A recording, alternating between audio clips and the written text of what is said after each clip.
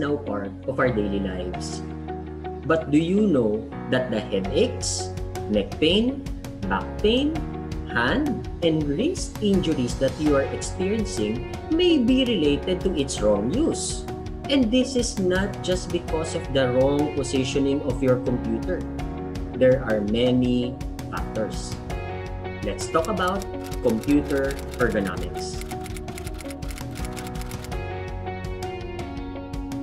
Because we now use our computers every day, let's talk about your posture, your seating, the position of your monitor, keyboard, and other accessories.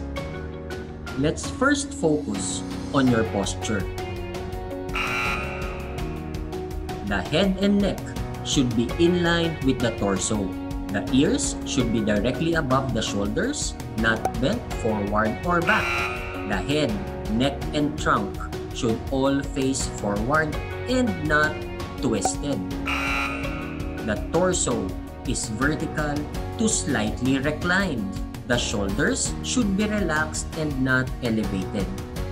The upper arms should not be elevated as well or stretched forward unless supported by a work surface. The elbows should be close to the body and not extended forward or outward, unless again supported by a work surface or chair armrest. The forearms are approximately parallel to the floor and about 90 to 100 degrees to the upper arm. The wrist and hands in straight alignment to the forearm. The thighs are approximately parallel to the floor, while the lower legs approximately perpendicular. There should be sufficient space between the top of the thighs and the computer table platform. The thighs should not be trapped. Rest feet flat on the floor or are supported by a stable footrest. Next will be the seating. The chair should be sturdy and with lumbar support. The seat width and depth should accommodate the specific user. The seat front does not press against the back of the knees and lower legs. And on the other hand, the thighs do not significantly hang off the front edge if the seat pan is too short. The seat should be cushioned and rounded in the front.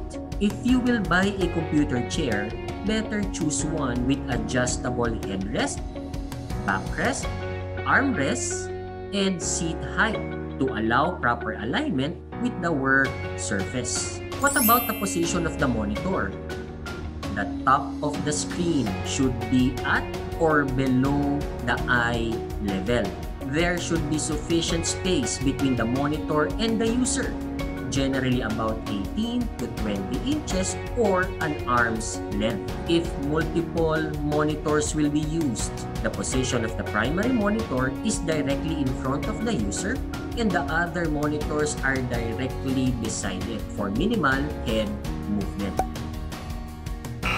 Glare from windows and lights should not be reflected on the screen. Adjust your brightness and contrast for comfort. Next is the position of your keyboard and mouse. Hands should be positioned over the keyboard with the elbows near to the torso at an angle of 90 to 100 degrees. Keyboard should be adjusted to a horizontal or slightly negative slope. Keyboard should be located as close to the midline of the body as possible. The mouse should be located right next to the keyboard so it can be operated without reaching. There should not be sharp or hard edges that contact the wrists and hands.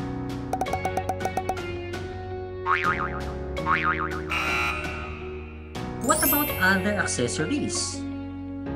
The document holder, if provided, should be placed at about the same height and distance as the monitor screen.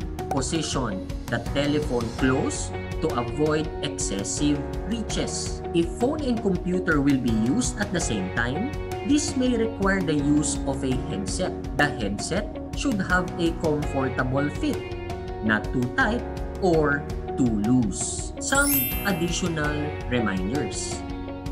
If laptops will be used as the primary computer, they should be set up using the same ergonomic principles as desktop computers.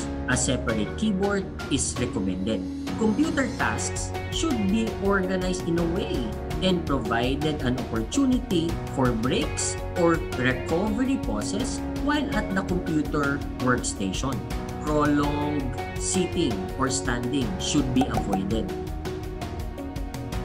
Lighting levels must be adjusted for different tasks. Brighter lights should be provided for paperwork and lower lighting should be used for general computer work.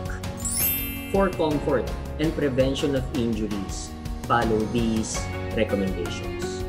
Keep safe and healthy.